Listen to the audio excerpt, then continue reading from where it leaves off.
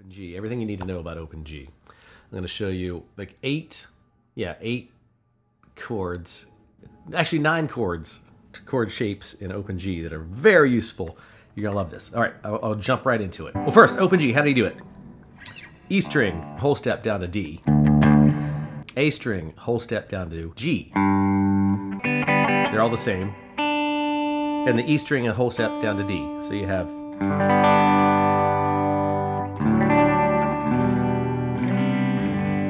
I'm just going to do it, then I'll explain it afterwards.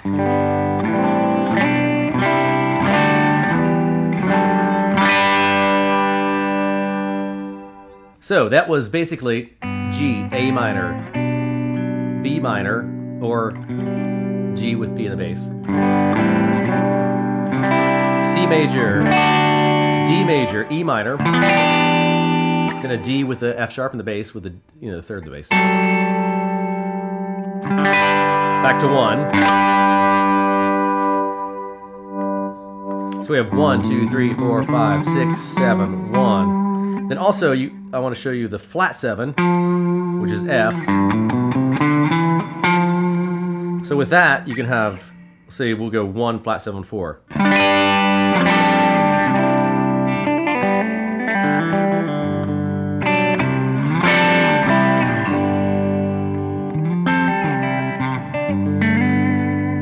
So the 1, flat 7, 4 is a very useful thing.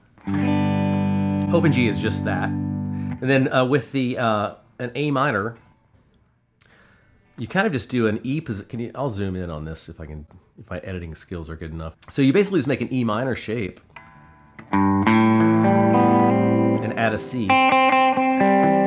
So you have, so it's kind of like an A minor 7 with a 4th. Then up here, do the same thing. So you have a B minor with a G in there. Same thing. With a 3rd, throw in an E. It's a big C major. D major, up to here. So you can see the majors are the same thing. It's kind of...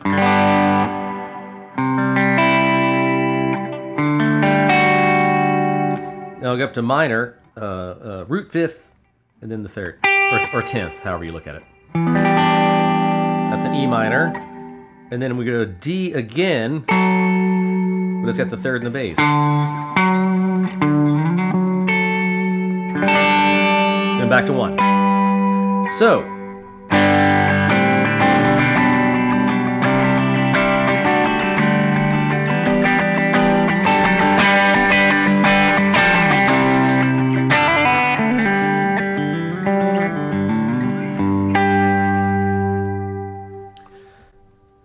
with that, you can do a lot. You can get, you can cover a lot of tunes. And if you're a songwriter, these other voicings might open up some new ideas for you. Kind of harkens back, which kind of relates back to my previous video talking about chord voicings. So this is basically the same thing, but useful things if you should ever find yourself in open G. But for creating, it's great. So for an example, I will do like a chord progression for learning to fly, we'll say. So that's basically 4, 1, 6 minor, 5. So which is, what am I talking about? For those who don't live in Nashville, it's the number system, and it's the same thing as in classical music, the Roman numeral thing. So if we go 4, 1, 6 minor, 5. 1, 6 minor, 5. Oh, I just did some chords I didn't show you. So with using the low E string, instead of doing this E minor voicing, we're gonna go, so you have root, 5th, 3rd, and then whatever's happening down there. Very cool. And then for a D, you get open D, root 5th, 3rd. So you make kind of a B minor 7, but you're kind of, you leave the G open and the E open. So,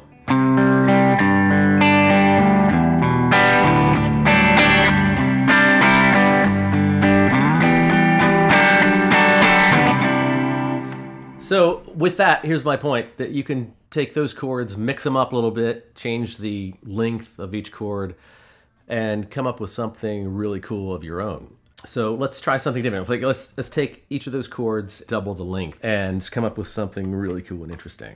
Like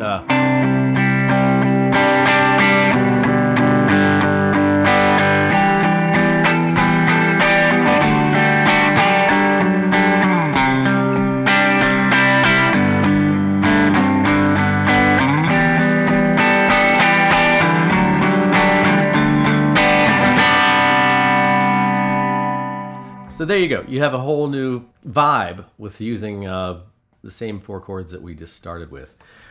Let's just mix it up. So we just did 4, 1, 6 minor, 5. Let's do 6 minor, 4, 1, 5, which again is another progression that's in like a million pop songs. I can't even start to. I'll think of something in a minute. But right now, it's just all over the place. All right, so we said 6 minor, 4, 1, 5, which would be E minor, C, G, D. So let's do some cool things.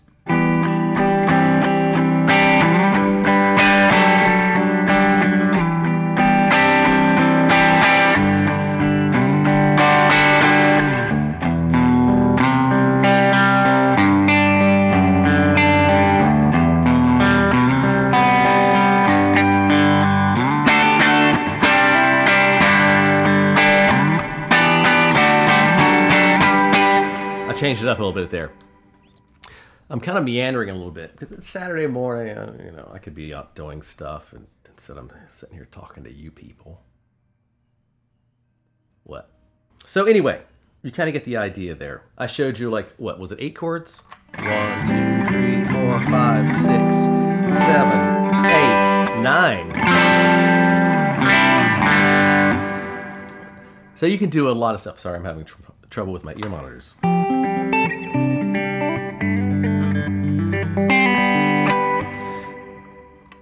All right, so I'm throwing in all kinds of things here. Let me show you a little parlor trick.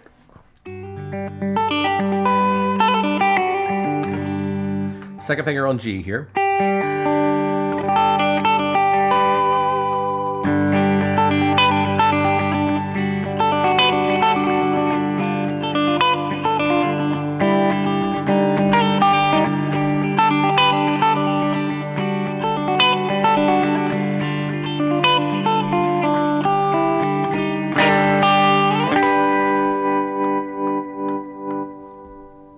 So, you know, you're at a party and somebody pulls out an acoustic guitar and they're playing Kumbaya.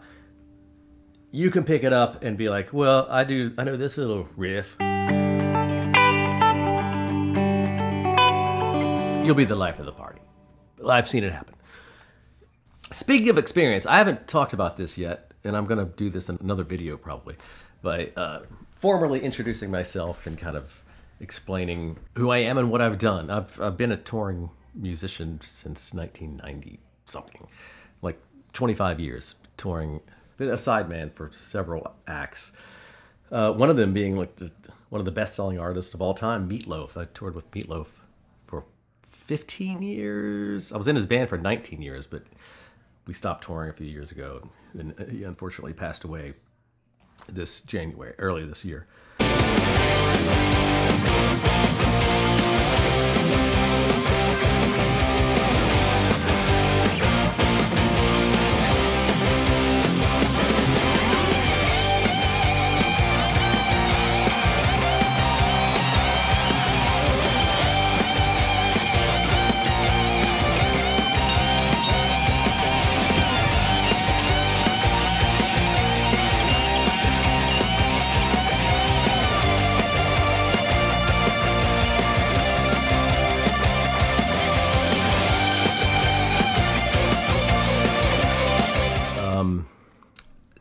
But anyway, my point is, I've toured with several different artists and been around the world a million times. So what I'm showing you is basically real world knowledge. You know, I'm giving you a knowledge transfer of what I've learned over the years, which has been, you know, I've seen a thing or two I've done a thing or two. What I'm sharing with you is, like I said, I've experienced the real world touring and what you actually need to know to kind of make it as a, if you want to be a sideman and go into the, you know, or whatever you need to know about the touring world. Ask me any kind of question you want. Send me whatever. Yeah, send me a message, ask me whatever. I'll try to answer. But anyway, I'll do a full video of my accolades and accomplishments. But for now, yeah, I just wanted to throw that in there. Yeah, I've toured with Meatloaf, Winona Judd, Bread, all the food groups. I live in Nashville, so I've toured with a bunch of country artists, that's a whole different thing. You go out on weekends, get on a bus on Thursday night, come home Sunday morning. With Meatloaf, I'd get on a plane and be gone for 6 weeks minimum. We would just go hardcore. Sometimes I'd leave home and be gone for more than 3 months, just touring Europe and wherever. It was quite an experience, which, you know, I'll share more about that later. Right now, back to open G. I forgot what we were doing.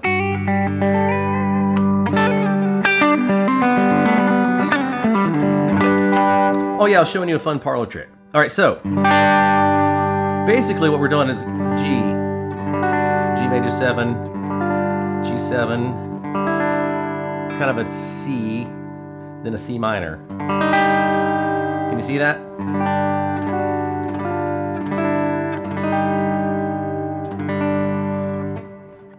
And then I was throwing in some fancy things.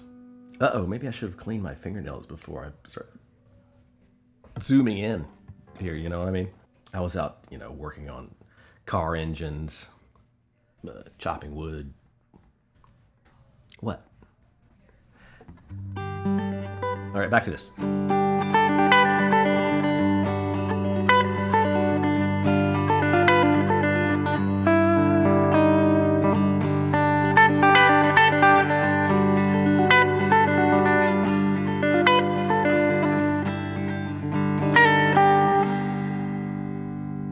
There you go. Zoom in on that, slow it down, learn that. And I'm going to leave you with one last thing. I'm very chatty this morning. I'm going to do one last lick.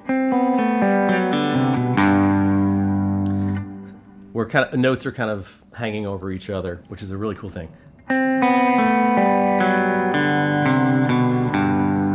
Got that? C, open B.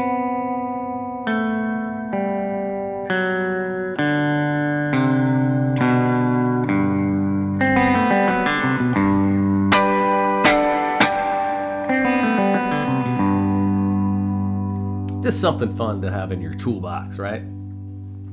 All right. You can tell I like reverb.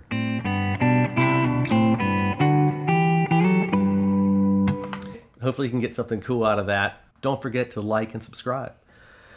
And yeah, I'll try to keep doing more of these if you're into them. Let me know. Thanks for watching. Bye.